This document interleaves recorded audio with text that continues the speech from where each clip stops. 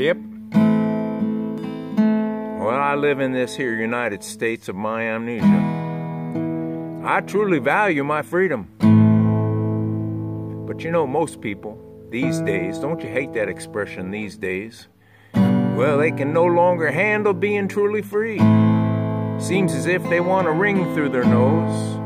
They want to be changed to some ideology, a party or a government or some political persuasion or maybe even a church. I mean, that word freedom, it takes a lot of responsibility. Like you gotta fend for yourself. Yeah.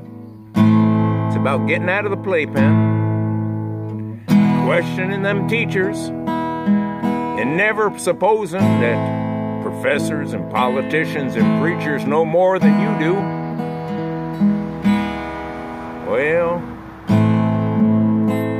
most of these people that don't like their freedom have just done swallowed the Kool-Aid, like the majority of the penned-up cattle living on the pastures, barbed wire fence, right here in these US of A's.